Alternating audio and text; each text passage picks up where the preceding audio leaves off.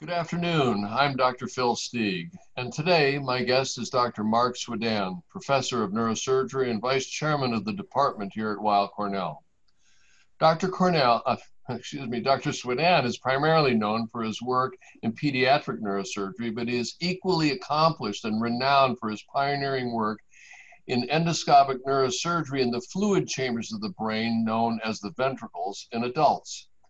Our topic today, colloid cysts, is an important area of expertise for Dr. Souweidane.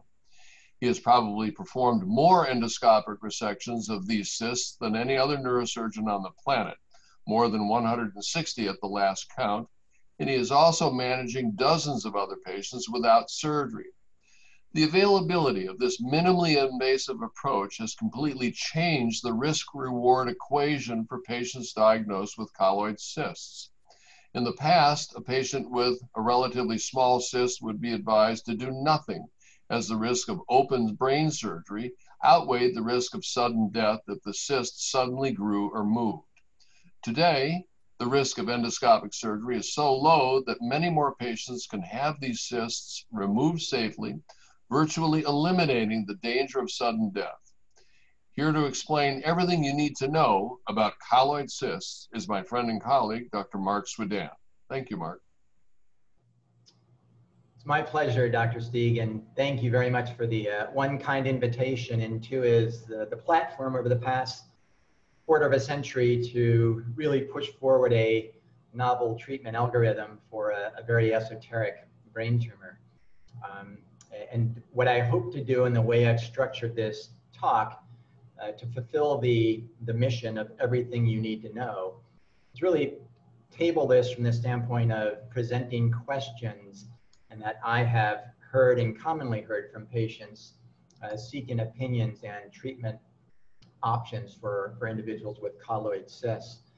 You know, this I think is a snapshot of what I hope to accomplish today with regard to the information gathering. And these are questions that I mentioned are fairly universal once a patient is diagnosed with a colloid cyst. You've outlined beautifully, Dr. Stieg, the way things have transitioned over a couple of decades. And of course, one can't talk about colloid cysts without highlighting really, I think, what neurosurgery has done, and particularly what we have done here to really advance the field and make things more simplified for the patient. So to start, what is a colloid cyst? Cyst typically just means a membrane that's full of some substance, usually fluid-like. Very importantly, these are referred to as congenital cysts, meaning that someone is born with the byproducts of these cysts. And some of these probably come to clinical recognition, a lot probably do not. It represents less than 1 to 2% of all intracranial tumors, tumor meaning a mass. So it's a very, very rare type of cyst. We know, just given their type of membrane, that these have the potential for growing, but typically grow at a very slow, indolent rate. And I'm going to get into that more in a minute. Most importantly, when I see individuals seeking opinions about colloid cysts, first and foremost, I stress to them that we're not dealing with brain cancer, and this is certainly a different domain. So the outcome, the potential looks excellent, but certainly usually because it's listed under the rubric of brain tumor, a lot of patients will come to me with this idea that, oh my gosh, I have cancer, even though it's a benign tumor. Excuse me. And lastly, and very importantly, the incidence of this is extremely unusual. Dr. Stieg made reference to kind of the numbers that I've treated since being at Cornell.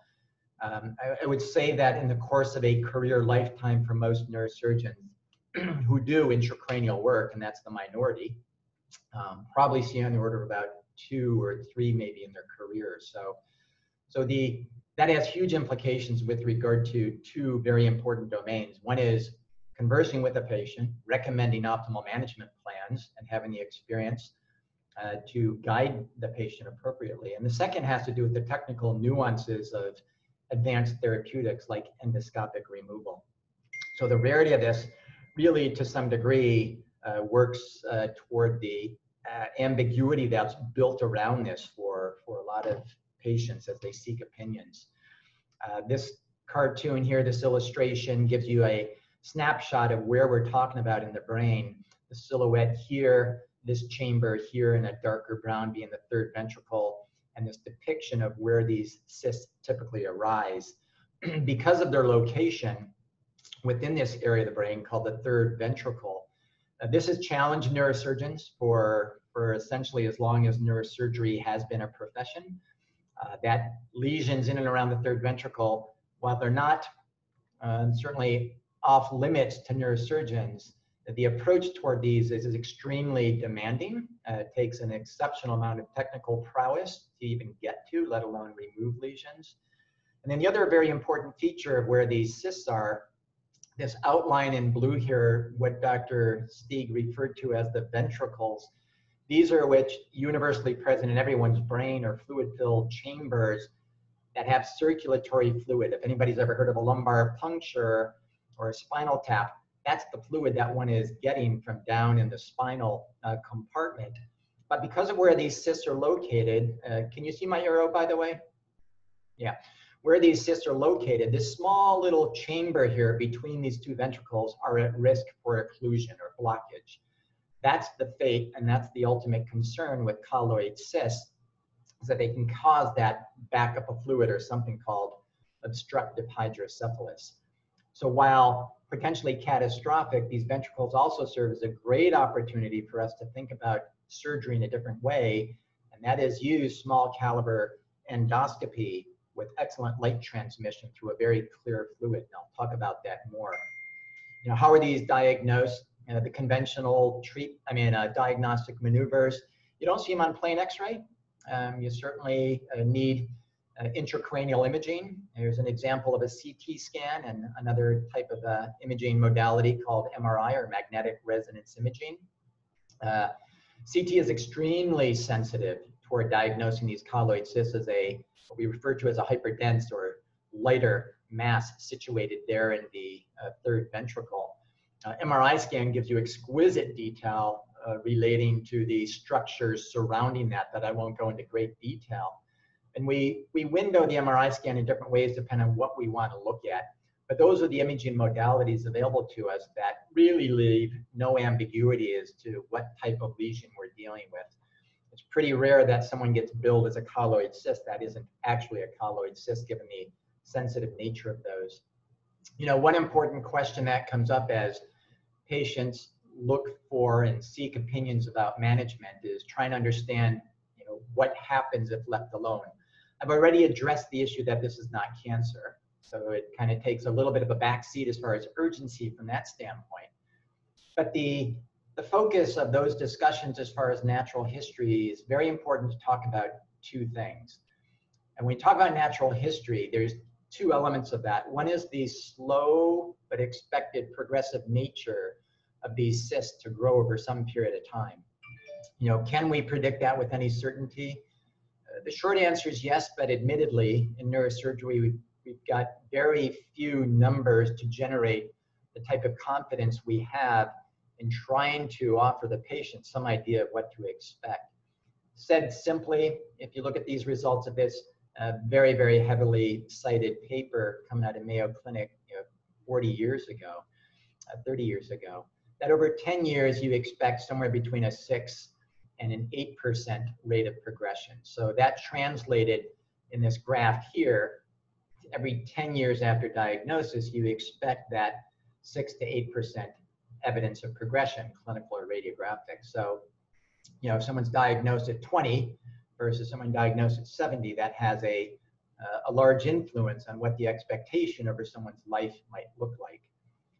The more concerning element that most patients come to me with in hand, and you know, getting onto Google and PubMed and any other type of search engine where you have access to medical information, is this idea of sudden death. You know, and this is the thing that garners the angst, rightfully, for a lot of patients that are looking for guidance. It's been a very hard thing to put a finger on, but you know, the published literature is just replete with anecdotal case reports of individuals who die suddenly from these cysts located in their third ventricle, presumptively from that idea of blockage of those fluid chambers. A couple of studies that have very good databases, population-based databases, have tried to answer that. And those in the Netherlands have produced really nice papers on a lot of medical information that have to do with these population dynamics. But these two studies here, if you look at this longitudinally over years, what these depict are the cumulative risk. So namely year after year after year, what is that risk of acute deterioration or sudden death if I'm diagnosed with a colloid cyst? In this study here, over 10 years, it somewhere hovers around that 5%. But if you look at the expected life of an individual, the life expectancy of somebody, say in this country, between 76 and 80, and if they're diagnosed at year 1, to the time of life expectancy, in this more conservative estimation, somewhere about 10% risk of dying or having acute deterioration from a colloid cyst. That's not radiographic progression anymore. This is just somebody getting very sick. A more concerning study is that to come out of Finland. And now that's different in the sense that these are the patients that have symptoms or evidence of ventricular enlargement. But over that same time frame, since diagnosis to life expectancy, or 70 plus years of age, over a 50% chance of sudden death from a colloid cyst or rapid deterioration. These are concerning issues, and this is what really creates a lot of the angst built around decision-making in this disease process. So what I want to do then is try and compartmentalize the way I usually tailor my conversations, and I've had 3 of those today, and I believe a couple of those patients are logged on today, and thank you for reaching out. The way I compartmentalize this, and this is not comprehensive in my own mind because it eliminates a lot of the issues that a surgeon is very attentive toward with regard to the anatomy, blood vessel position, and other features. But in general, if someone comes to us with any of these boxes checked, certainly symptoms that are referable to the colloid cyst, most frequently that's headache due to some relative obstruction of fluid. Large ventricles, we have very good objective measurements, as well as somebody who's got a large experience like myself can look at an MRI scan or CT scan and understand whether or not those ventricles are normal for age. But if they're above that threshold, that's a warning sign. This is a little bit of a moving target, admittedly, but I think most agree that when a colloid cyst reaches a threshold of about 10 millimeters, and that's not a magic number, I'll be honest, but nevertheless, that starts to raise a level of concern given those patients who do deteriorate. And then young age, and that makes sense based on my previous slide, that if diagnosed earlier and you have 2, 3, 4, 5 decades of life in front of you, young age is a negative indicator from the standpoint of expectation over the course of your life. So I treat a 16-year-old versus an 86-year-old much differently in my mind with regard to the potential impact. That doesn't mean that every patient needs surgery. And I think the parting shot, and Dr. Stieg beautifully made reference to this, my mindset is so different than it was when I was in my training 20 some years ago, just because of the relative risk of what we do today has plummeted. So to subject somebody to a certain form of procedure, you always want to balance that based on the relative risk of the procedure. But in this category, it's very legitimate and appropriate and safe to offer patients no surgery if they have absolutely no symptoms associated with their colloid cyst, if the ventricles are small and there's no relative blockage of fluid, the cyst is below that threshold, and as I mentioned, if their age is later, whatever that means. As I practice longer and longer, this moves forward just because I don't want to be considered later age, so that's a little unfair. But nevertheless, it's perfectly appropriate to advise patients to go in either of these treatment algorithms depending on a fair amount of information. Some of this published, some of this intuitive, but a lot of it based on personal experience. I show you this not to be bothered by a lot of the data here, but just because, if we do place a patient in this non-therapeutic arm, non-surgical arm, that doesn't mean they should leave and never be seen again. This is a great demonstration or illustration of how these can grow, and these are serial MRI scans, the colloid cyst being this white dot from 2004 to 2018. So over that period of nearly 14 years, looks relatively static, then has this jump in size, starting to cause some relative blockage of the fluid chambers. So this makes me nervous, and then this is somebody who's been treating colloid cyst patients for almost 30 years, that this can happen in a time frame of a year when something has been static for nearly 15 years. So as much as we profess to know to some degree what the rates of progression are, and we might be able to predict what that looks like, situations like this raise a level of concern, and don't ever let me release a patient from the standpoint of surveillance monitoring. And a lot of patients will say, listen, it's been static for 5 years or 10 years, I don't need to be followed. Such is not the case. Excuse me. And then if we do go in that box of recommending treatment, there is no, this is a common question that comes up. Can I treat this in any other way? Can I get radiosurgery? Can I get hormonal manipulation or therapy? Can I get laser? Are there non-surgical avenues, less invasive means? We're very involved in laser interstitial thermal therapy. These types of devices are wonderful, but for colloid cyst, unfortunately not.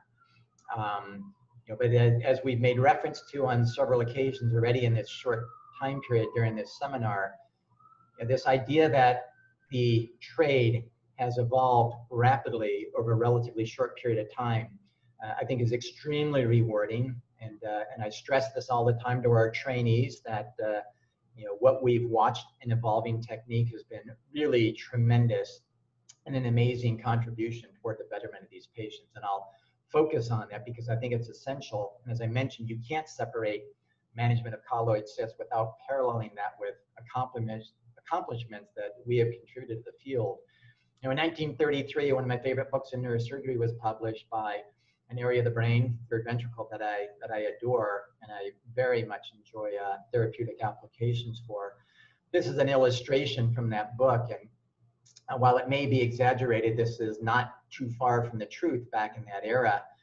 Michael Apuzzo, somebody who's on our staff here and really an esteemed member of the neurosurgery community, published one of the treatises when I was a resident, which is really an amazing endeavor into how do surgeons really gain that level of expertise to get in the third ventricle.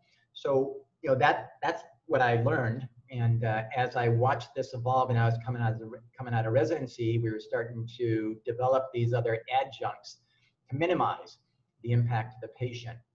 So in short, if you go from left to right here, this now serves as our port, versus these types of large craniotomies and conduits that go into the ventricle. You can see this, even though we measure and scale everything in the metric system, a 1/2 inch port into the cranial compartment, and then the actual instrument itself measuring less than a quarter of an inch, 0.16 inches. And this here has a breadth of 4 millimeters, and solid state lenses, instruments can be passed through this.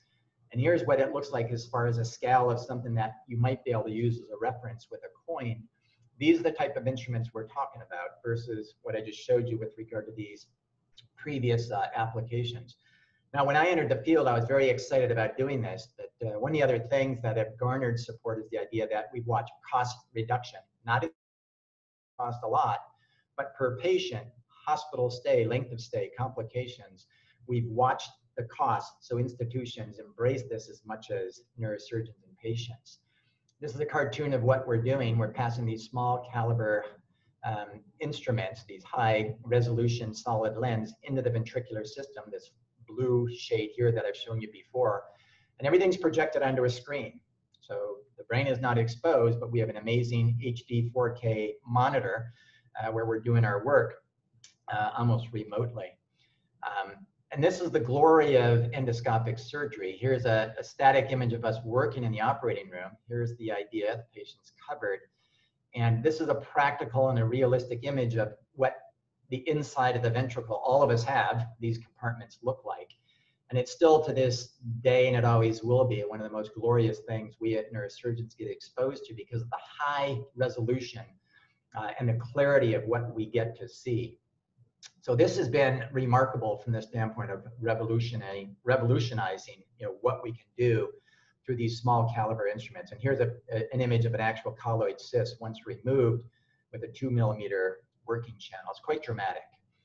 Now, when I started my career, however, there was a fair amount of pushback from colleagues. Admittedly, nobody likes to see a flash in the pan and something that might not be as legitimate as individuals always claim.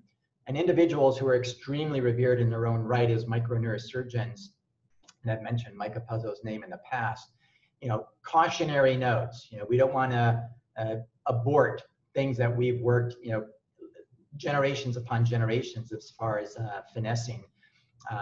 But this idea of innovation and the interface of trying to push something forward was never simplistic. But the idea of this, and I think trying to counter these types of sentiments, is based on a career-long commitment to making sure that our colleagues understand what we're saying is real, legitimate, and it's not just me beating my chest and saying it's the next greatest thing, but it's peer-reviewed through publications and becoming an expert gauged by your fellow neurosurgeons. So we've been very, very forthright about that. Here's an actual removal of a colloid cyst, and just to give you a sense, this instrument here measures 2 millimeters in diameter. Here on the screen, it's huge. And this is what it looks like at the extra-operative or outside the head, through these small instruments. There's 2 individuals working, one's passing an instrument, one's driving. There's a lot of integrated planning that goes into this with regard to what we call navigation. But you can see the elegance by which you can do this without even touching certain parts of the brain. These are all normal structures around the colloid cyst or around the third ventricle. Quite dramatic as far as what one can accomplish through manipulations. I will say that most of my colleagues feel really uncomfortable doing this. I always say it's like operating with one hand behind your back because it's not the way you've trained.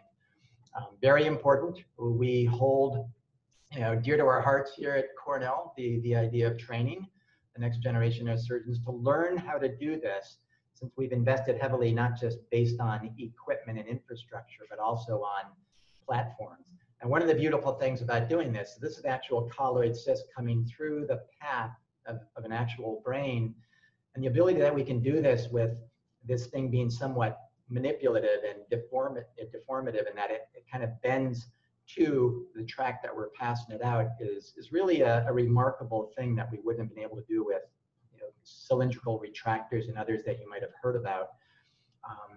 And this is kind of the end product. The whole scope comes out with this thing that it doesn't look large, but wreaks havoc and causes death in a fair number of patients. So really quite dramatic.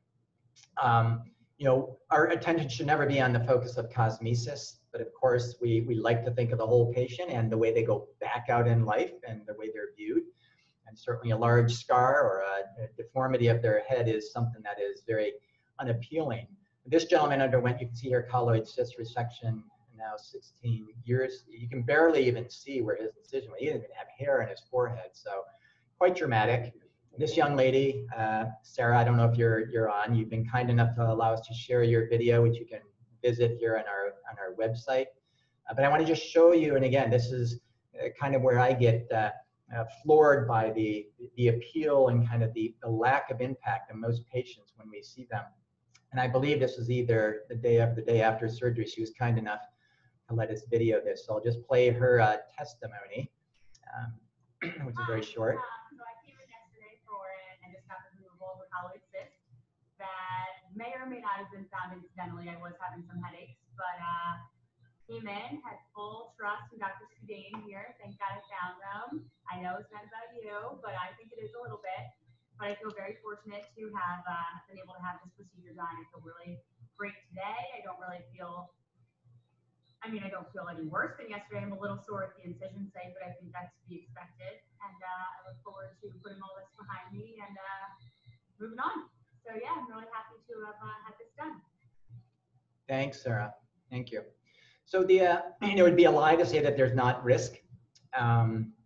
So as Dr. Stieg mentioned, we're hovering somewhere around 160, 170 patients we've treated, which is unprecedented. And I show that just because it gives us this sense of a robust data set so that small little changes don't have big influences in percentages over here. One of the big pushbacks between endoscopic and conventional treatment has been this idea that they all recur. Far from the truth. You know, and our recurrence rate is probably one of the lowest in the published literature at less than 3%. You know, and the meaningful complications that we always talk about with any patient, you know, stroke, death, seizures, meningitis, you know, we've been fortunate, we've been careful, of course, but I think that those meaningful aspects from the standpoint of real complications after, you know, nearly 200 patients is quite remarkable. And mentioned before, our length of stay is, you know, plummeted, and these are all endoscopic series, so we're doing a tremendous job here as far as what is considered best for the patient. As I mentioned, those are the focus of large-scale, robust data sets. I will say, in fairness, that it's not an easy operation, and patients that come to see me, I say really the challenge is not so much the recurrence rate and stroke and death, but you know, these black things here that look like, you know, chicken legs sitting on top of this colloid cyst are called the fornices. These are essential for short-term memory and integration. So we're working around those. The challenge for neurosurgeons is to do this without any detriment in neurocognitive or memory function. And if you go on any type of shared resource on the web, you'll see plenty of disasters after disasters with regard to cognitive problems after surgery for things in and around the third ventricle. We've gotten our neuropsychologists deeply involved in our whole program here, so that they, whenever possible, will see patients before to make sure that they've, one, they're reaching baseline, and two is we're really trying to understand, these are what are called MR tractographies. These are color-coded images of the fornices that we can now start to hopefully map out what is at risk, what side to go on, where along the fornix, and can we watch patients with their potential for recovery, not just based on their own subjective assessment, but neuropsychological testing as well as imaging. So with that, I hope I've given you a fairly comprehensive, everything you need to know about colloid cysts, and I hope we have time for questions. I thank each and every one of you for your attention.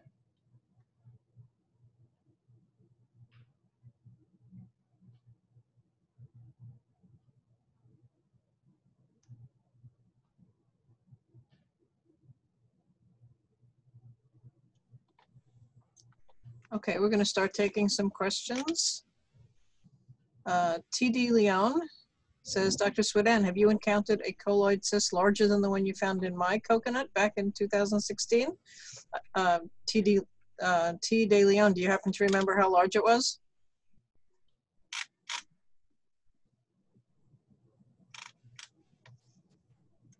So I guess let me translate for him and ask if you can recall what was the largest one you ever removed. Yeah. So thanks for the question, and thank you for joining. The you know, one of the criticisms of endoscopic removal has been size of the cyst, that there's a threshold above which you can't do endoscopic work. I believe that, you know, up until about 15 years ago, and we developed a trade and started finessing this and pushed harder and harder. In my own personal opinion, there is no limit. There is no limit based on size. I don't remember exactly how large your cyst was, but there's a variant of colloid cyst which can reach well above 2.5 centimeters or 25 millimeters. So we commonly see these now above 20 millimeters that are located in a structure that we call a septum.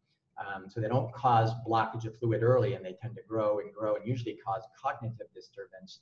But these are just as readily removed with an endoscopic technology. And we use some different adjuncts with regard to the technique, but nevertheless, no, size to me is not a reason not to offer the patient the same benefit of an endoscopic procedure. Okay, we have two questions about regrowth. The first is, does there have to be a small piece left to have it grow back? And is there any difference in regrowth rates, whether it's endoscopic or open? Yeah, great questions. And I'll answer the second one first. And again, one of the criticisms that I got from my trusted colleagues doing this initially was that the recurrence rate is going to be excessive. And it depends what you do. So I cited our recurrence rate now at about 170 patients of 2.6%. So the likelihood is extremely low and probably challenges the largest and best of series, even with conventional or traditional therapy. So we're very proud of that very low recurrence rate. With regard to why they recur, whoever raised that question, you're spot on. If you leave a remnant of the cyst, these are two components. You've got the rind, like the orange rind, and then the internal part of the orange. The internal part is easily removed. It's that rind that is attached to structures that has been challenging. I'll say that when I was taught this procedure or read about this procedure in the late 1990s, there was the idea that you could evacuate the contents and kind of burn the capsule and not expect a recurrence. We published our results, and contrary to that, if you leave any remnants behind, inevitably it's going to grow over some long period of time. So our goal, more times than not, given the right clinical situation, is to cure that patient. And our rate of surgical intent of removing the whole cyst is above 85%. We've been extremely successful. In the rare situations where we think the risk is too great, we will leave cyst remnants and usually try and kill those with technologies such as bipolar diathermy. Okay, we have Shari asking if there's any truth to the fact that she heard that the cyst could hit the hippocampus and give you a heart attack. So Shari, there is some truth to that, but it's not the hippocampus insofar as we know. So there is a convergence and an overlap between cardiac, I'll call it cardiac arrest or acute cardiac toxicity, and acute obstructive hydrocephalus, and particularly colloid cysts. In my entire career, I've seen that documented twice. They're catastrophic. Patients come over with need for resuscitation and cardiac arrest.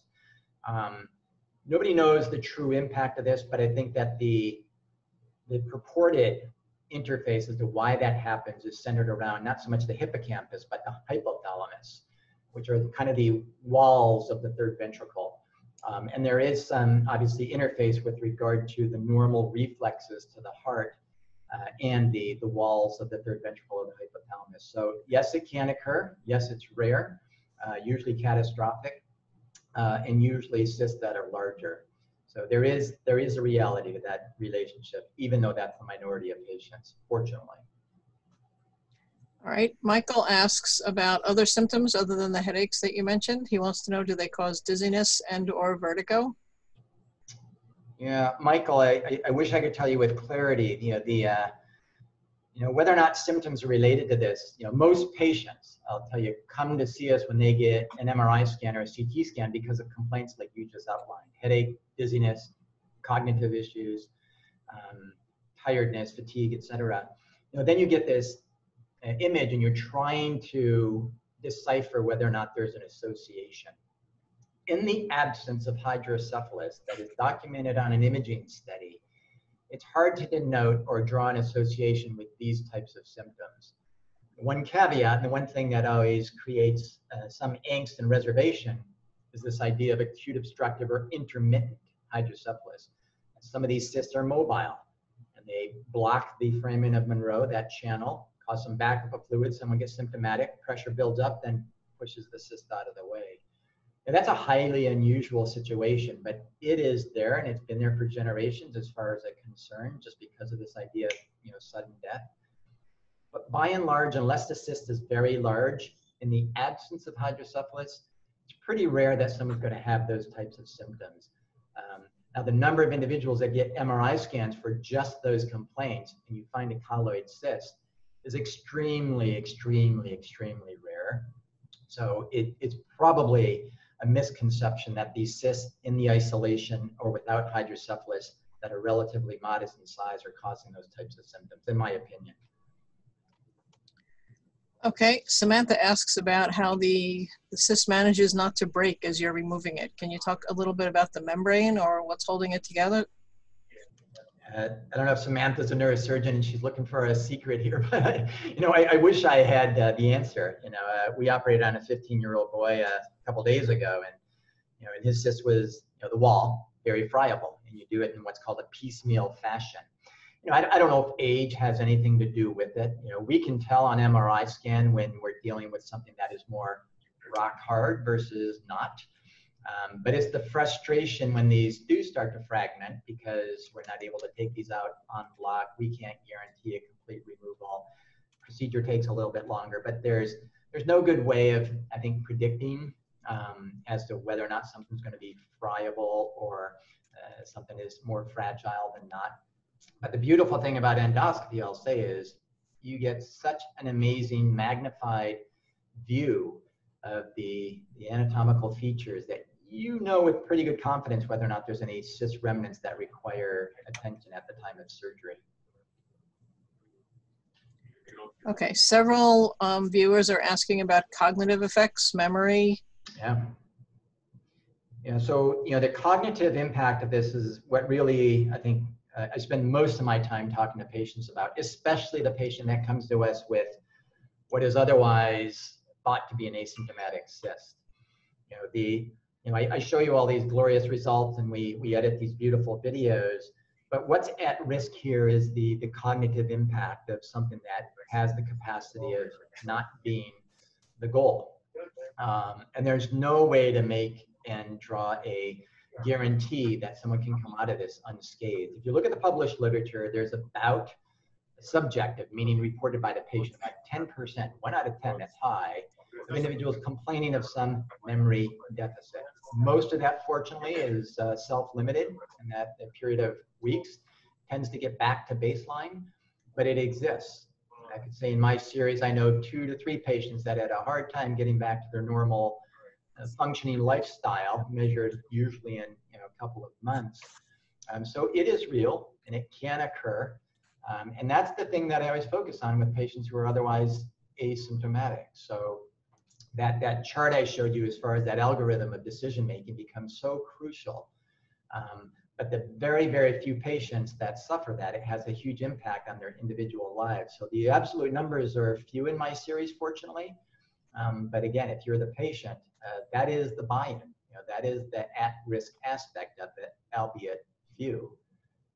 Now, one more thing to say about that, and I don't think most neurosurgeons who focus on this disease have done a great job of not notifying, but giving the patient evidence-based criteria here. What we would like to do is with every one of these patients that undergo surgery, and most of you who have come under my care know about the interface with neurocognitive specialists and being tested by neuropsychologists. What we'd like to be able to do is at X number of days after surgery, X number of months and years after surgery, put a number on that. That is actual. That is measured by neurocognitive specialists, and not me and not a loved one, but somebody that can really monitor those higher cognitive functions. So that when we do talk about risk and benefit, it's not an arbitrary or false impression as far as what that risk is. And that's a work in process that we're working to provide for the consumer, i.e. the patient and their families. Okay, and we're running a bit over here, but we have time for maybe 1 or 2 more. There are 2 related questions. One is, does the colloid cyst ever go away on its own? Does it resolve on its own? And the other is, are there any studies that look at increased anxiety and depression in watch and wait patients? Those are, I love the second part of that question. It's amazing. The first, I'll say that, and we had scheduled a visit today of an individual billed as a colloid cyst. And it's pretty rare that someone comes to me with an MRI in hand with a purported diagnosis of colloid cyst and it's something else. That happens on rare occasion, but knowing the shape and the dimension and the way these things look, it's pretty easy to get insight. The disappearance, I've got an individual working on a manuscript or a paper working on that has to do with regression and or resolution of purported colloid cysts. It's obvious to say that we don't know what they were, even though we've watched lesions purported to be diagnosed as colloid cysts. So in 25 years, I've seen that 2 to 3 times, and it's not pathology proven. So I would never advise a patient to go into with this idea that with some frequency or regularity, it regresses and goes away. And then the second one, I absolutely love that question because, you know, as I'm in a decision-making aspect with a patient, you know, I can only imagine from their standpoint, and I think I tend to be more conservative and try and, I won't say push patients away, but if they're otherwise asymptomatic without hydrocephalus, but I'm not living with it. I'm not the individual undergoing that MRI scan yearly or more frequently. I'm not the individual who's going to raise a family. You know, the mother who wants to child bear. You know, these elements of anxiety are real, let alone somebody who might not have access to somebody with my experience somewhere else in the country or somewhere else in the world. God forbid I end up in a situation where I'm in an emergency room. Guess what? Now I get basically the individual who's assigned to my care, regardless of their familiarity with colloid cysts or endoscopic domains. So this idea of governing your own destiny in treatment is real. And I think patients probably express that more than I do for a real reason. But I think it's a wonderful, wonderful project to look at that idea of angst and emotional issues in those that are being followed expectantly. You know, the last thing I'll say, I'm sorry, Roseanne, that one might propose is that for those that are that anxious, they usually get surgery. So it's easy to understand how looking at that in the 30, 40 patients we're following expectantly might be self-selected and that they don't have that level of angst. But it's a very insightful question. Thank you. Okay, so we'll need to end there. I just want to note to people whose questions we didn't get to, you know, I can't ask Dr. Souweidane personal questions about your own particular case, but please contact his office. You can do a video visit to address some of your individual concerns, but he can't talk about those in a public setting. So thank you very much. And again, visit virtual-brain.org if you'd like to attend future webinars, or visit our website for more information. Roseanne, Dr. Stieg, thanks again for the invite, and good evening to everybody. Thank you. Yeah. Thank you.